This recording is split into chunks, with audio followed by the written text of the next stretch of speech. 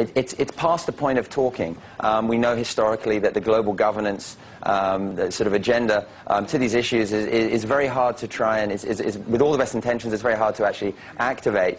We're seeing that right now. We're seeing a lot of fragmentation going on in Copenhagen, a lot of different agendas pulling in different directions. And I think what we really need to see is people on the ground starting to actually act upon the low-hanging fruit and start to try and move on the solutions that we have at hand.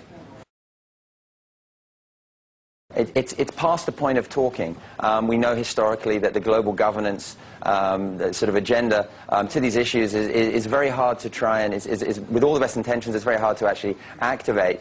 We're seeing that right now. We're seeing a lot of fragmentation going on in Copenhagen, a lot of different agendas pulling in different directions. And I think what we really need to see is people on the ground starting to actually act upon the low-hanging fruit and start to try and move on the solutions that we have at hand.